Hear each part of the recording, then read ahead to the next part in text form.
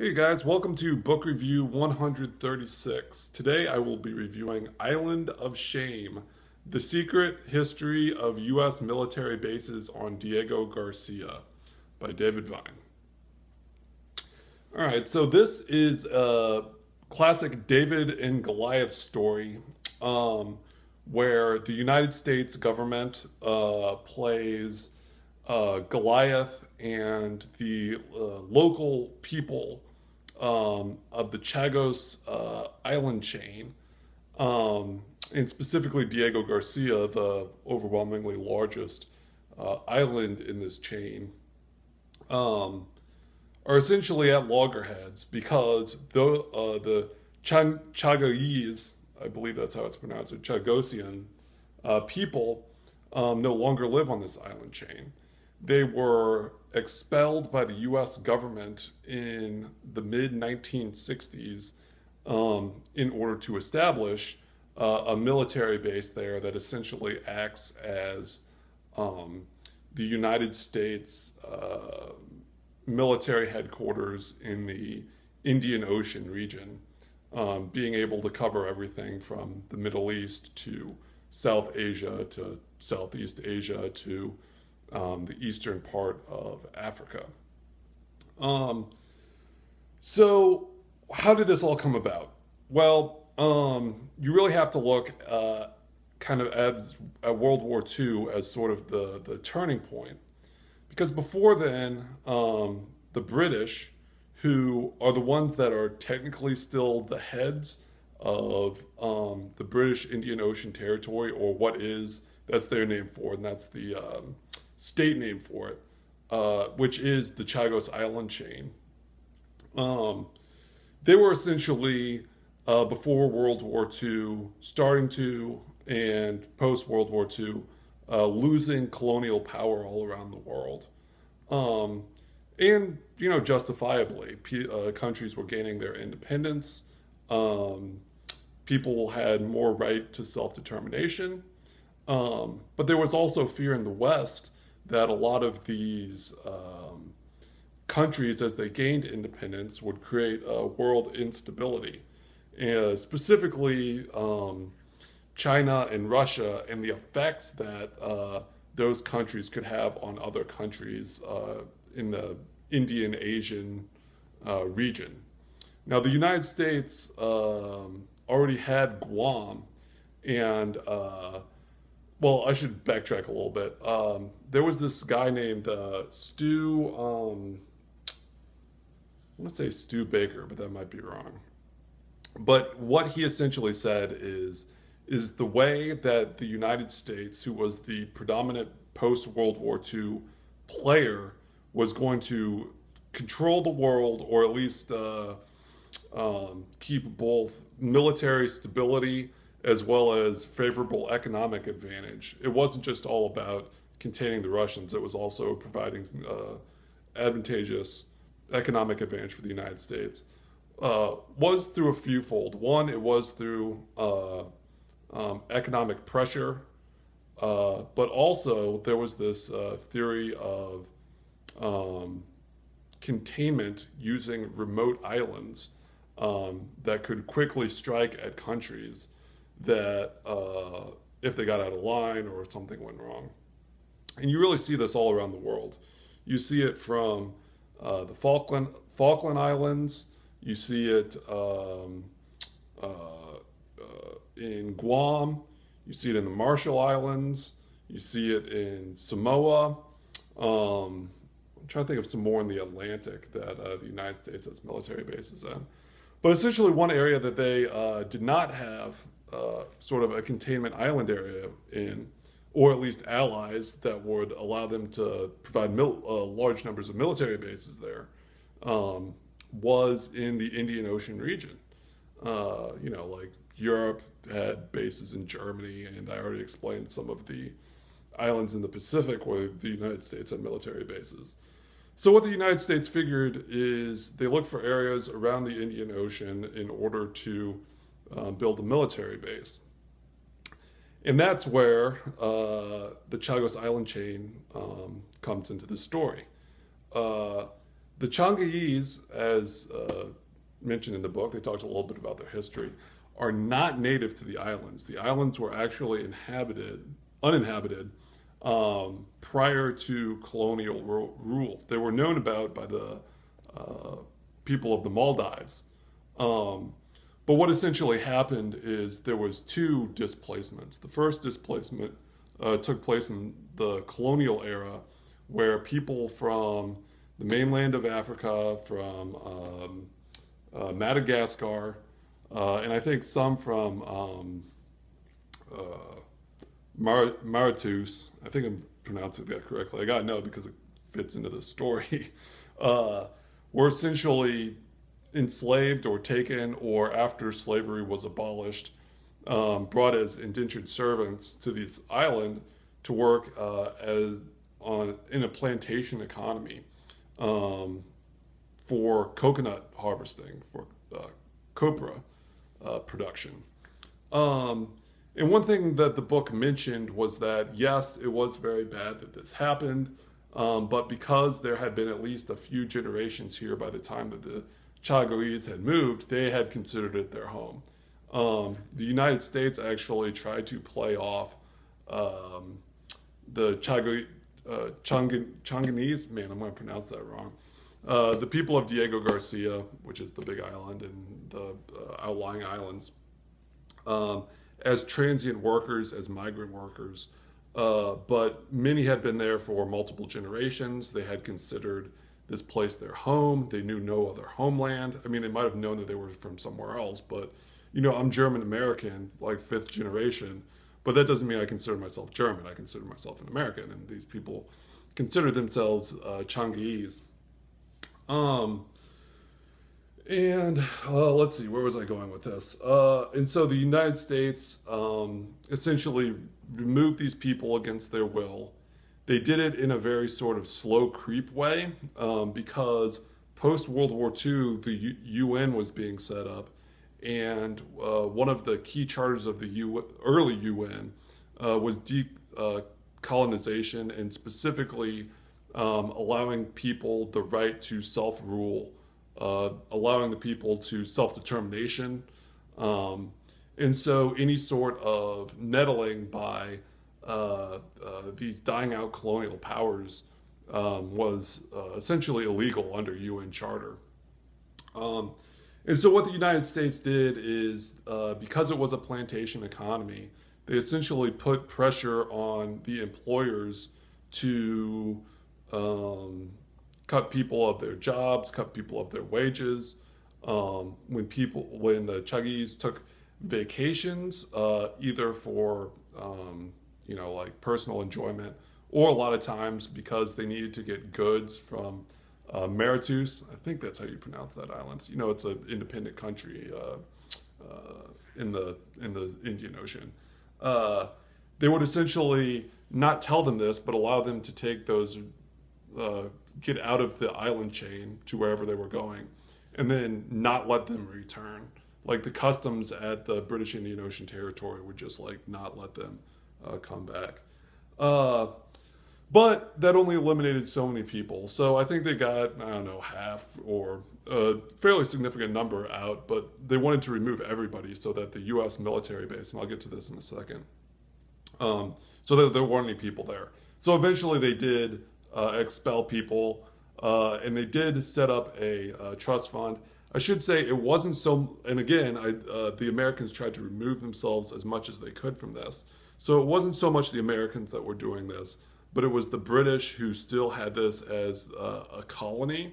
And that kind of just separated, like, coincidentally, they removed everybody, and shortly thereafter created this, the United States leased this land to create this giant military base in the exact area where they moved them. Well, coincidence, right? So yeah, they removed them all out, and there's a very famous or very striking picture right here. This book doesn't have too many pictures in it, but of like when they told all the people that they would be removed. And in a second, I'll talk about some of the effects that had, living as refugees or exiles abroad. The United States secretly paid the British government $15 million. But the way that they actually did this is that if they had to come up with the money directly, then they'd have to go through Congress. But the British government owed the American government some money for essentially, I forget what the exact type of missile it was, but very, very highly advanced defense missile. And so the United States government, without Congress really knowing, essentially wrote that debt off the books in order to provide a way um, to have the United States pay Britain without anybody knowing about it, or at least without it being in the sunshine of, the Congress, if you will. Um, there were multiple propositions to eventually set up a military base there. This is kind of earlier on while the British are removing the Chinese. And they were turned down. And the book goes through all the military people that were involved in this, everyone from McNamara. Let's see if I can't find that page. Geez, this is going to take some time. So there was McNamara, and there was also like the head of the Navy, the head of the Air Force. The Air Force actually wanted to set up another base in the Chelanese Islands. Here you go. Okay, so I'll just read the names real quick. Admiral Arlea Burke, Admiral Horatio Rivera, Paul Neitz, Robert McNamara, Thomas Moore, and Admiral Edward Zumwalt. And so initially, some of these propositions were turned down, but I believe it was really Zumwalt was the guy that was. Oh no, not Zumwalt. It was Paul Neitz. Paul Neitz was the guy that was kind of he would. I don't want to call him Dick Cheney, but to me in the book he kind of came across as a Dick Cheney type character in that he was fearful of like all the negative things that could happen in the Cold War, similar to what Cheney had when the war on terrorism started. And so in order to uh, essentially preempt all of these negative scenarios, we needed to really have these bases around the world. He was really a key pusher in this in order to protect American interests. And they said that he was one of the best memo writers in the history of the modern United States in terms of really scaring the crap out of people for what could negatively happen if they don't, carry out his plans. The other thing that really pushed it is that the head of the Navy, the Navy was always the one that was the biggest pusher of this military base. I believe it was Edward Zumwalt, I think. He was essentially the head of the Navy, and then when one of the previous defense secretaries, or Secretary of State, I believe, the Deputy Secretary of State resigned in kind of a mid-Johnson term. And so he replaced that person, essentially going from the top of the military, but a military advisory position, to a civilian position. But because he essentially already held these views, he was able to, as the book said, act as both the quarterback and the receiver in this plan. When he was head of the Navy, he threw the football, and when he was in the State Department, he essentially caught the football that made this plan go through. So anyway, it was a large creep of or slow creep of kind of putting pressure to make this happen. And I talked about how they were pushed out. Here's Aunt Rita. There you go. She's one of the Congolese. Something interesting about the Congolese is they're really more African than they are Asian or South Asian, like of Indian ancestry.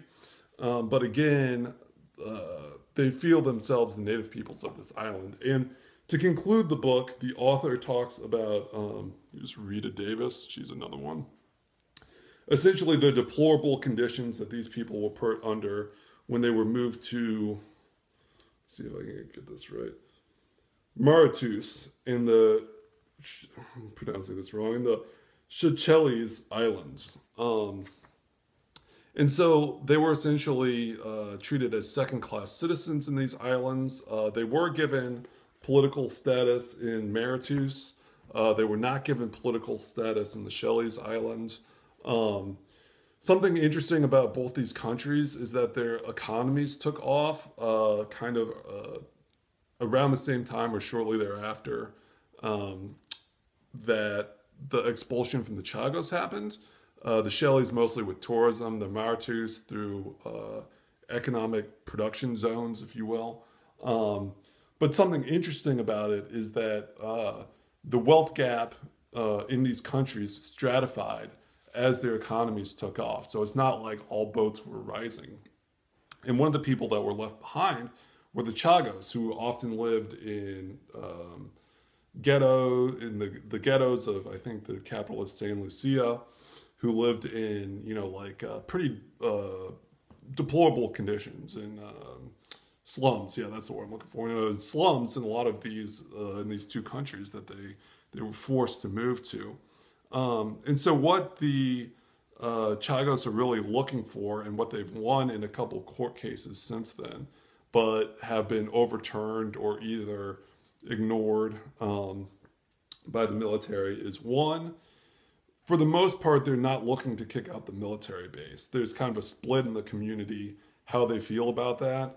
But I think most Changi's, pronouncing that correctly, um, believe that it's just impossible. It'll be impossible to move the military base. But what they are looking for is they're looking for to be able to return to the Chagos Islands and live on. I don't know why they can't live on some of the outer islands to begin with, because that seems ridiculous. Because the United States military pretty much only has its military base on Diego Garcia. Now that is the largest island, but um, they're and the Changi's are looking to return to Diego Garcia too.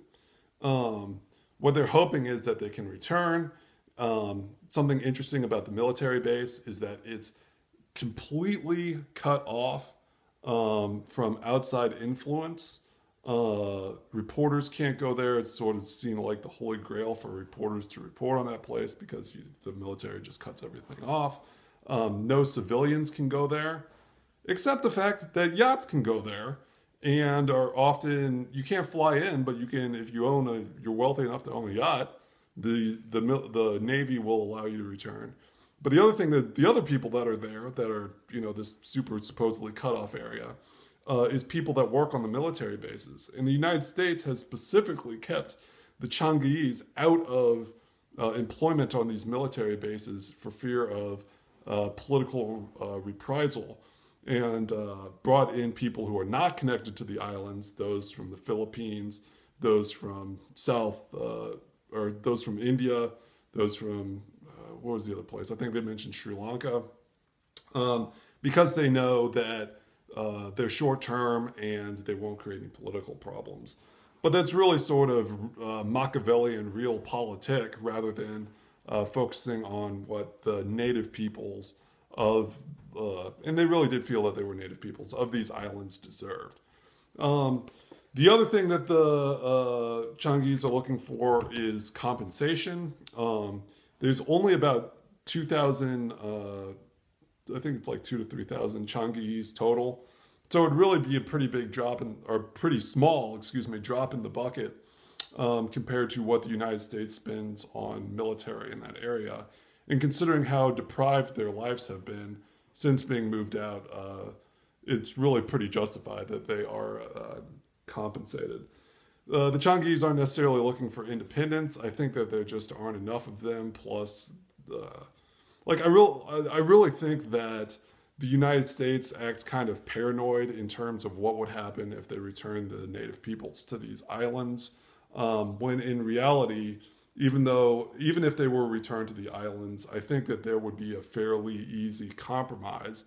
And if a compromise couldn't be reached, now this is realpolitik again, I think the United States could essentially kind of have their way while letting the native peoples of these islands have their way.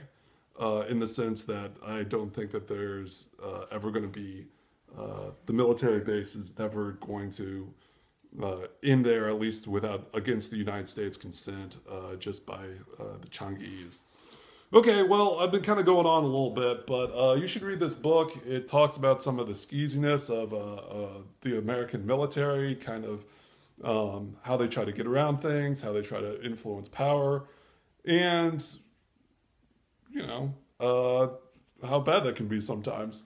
And also talks about the sort of native peoples and what they deserve in these islands. So, Island of Shame by David Vine.